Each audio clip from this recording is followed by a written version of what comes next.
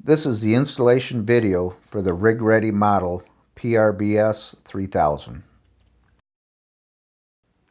When you are installing the main plate to the carriage of the fork truck, you need to find the center line of the carriage.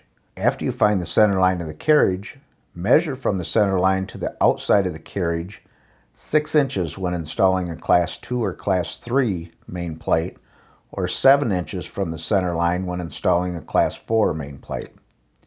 Physically mark this spot on the carriage. This will make alignment easier when you are on the fork truck lining up the correct location for the main plate to be installed on the carriage.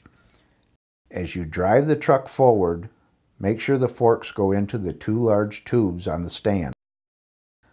Driving forward, let the carriage just touch the main plate.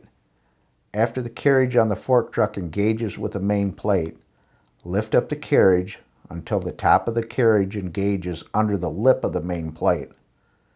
Lift the carriage up about 1/4 inch after the carriage is under the main plate lip, then tilt the carriage back towards the fork truck. This will align the main plate against the set screw in the alignment bar on the back of the boom. At this point, the operator can pull the hairpin on the red handle main pin and remove the red handle main pin. After the red handle main pin is out, lower the carriage on the fork truck down until the main plate is lower than the alignment bar on the back of the boom.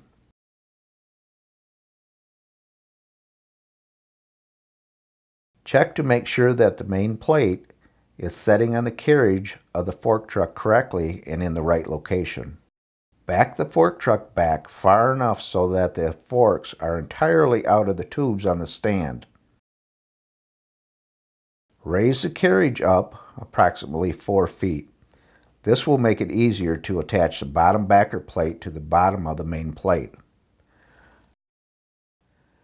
After the carriage is raised up, remove the bottom backer plate from the storage bar that is located on the top surface of the stand by removing the 2 1-inch grade 8 bolts.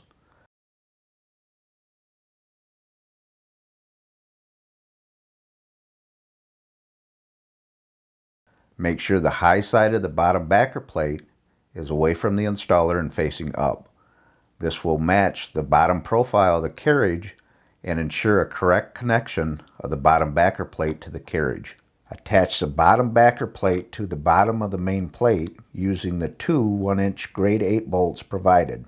Now the RigReady boom is ready to attach the main plate to the boom and take the boom off the stand. At this point, you can either take off the forks or you can connect the boom onto the main plate that is mounted to the carriage with the forks on. We designed the tubes in the stand so that they are large enough to allow the hookup and disconnect of the boom with the fork still attached to the fork truck. Drive the fork truck forward, making sure the forks go into the tubes on the stand. When the main plate is close enough to the boom, tilt the carriage slightly forward. Lift the carriage up until the main plate is into the alignment bar.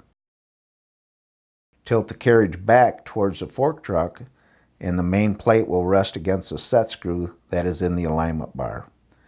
The red handle main pin will be lined up and both the red handle main pin and hairpin can be installed. Remove the black handle pin and hairpin that holds the boom onto the stand. The boom is now ready to lift out of the stand. Lift up the carriage about 3 inches to release the tabs out of the holder and the boom is out of the stand and ready to rig. Total time to do this entire connection should take less than 5 minutes. At this point, the operator can move the large lifting hook that is provided with the system to the various locations on the underside of the horizontal boom to suit the particular rigging situation at hand. RigReady, ready to work when you are.